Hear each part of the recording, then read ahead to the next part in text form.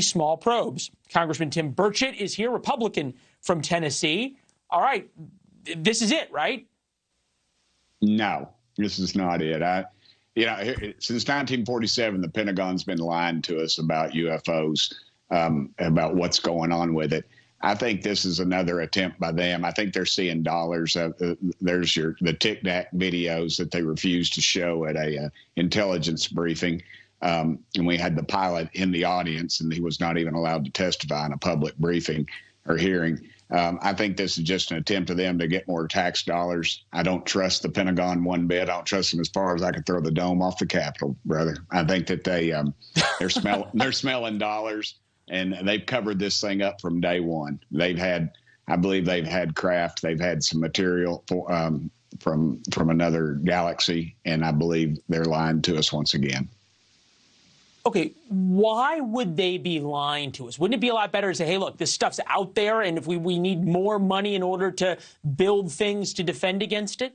Yeah, I think because their focus now is fighting foreign wars that we don't need to be in, Leland. They want to spend that money, as I call it, the industrial war complex. I know Eisenhower called it the industrial armor complex, but I feel like it's a control thing. Why won't they release the Kennedy files that they have on the assassination of President John F. Kennedy? It's a control thing with them, and if they control the technology, they control the money.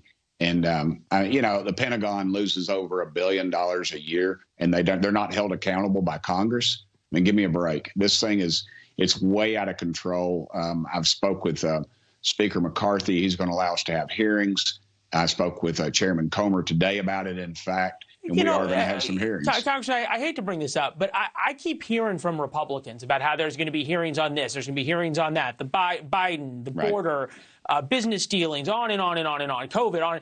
You guys have been in office now for more than a month, 2 months, actually, and there's been zero bombshells. Well, I think there has been. I think we proved that Twitter was being censored. It was being told to do that. The Pentagon, the FBI. Regardless, the FBI was paying them. That was before Elon. He's the one who allowed us to get to them.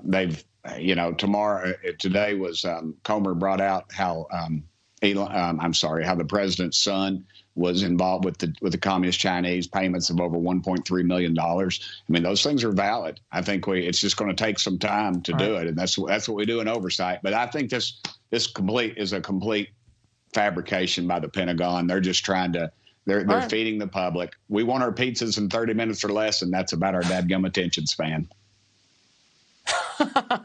You've been on this for a while. It's good to see you as always, sir. Thank you. Appreciate it. Coming up, maybe they can look into this as well.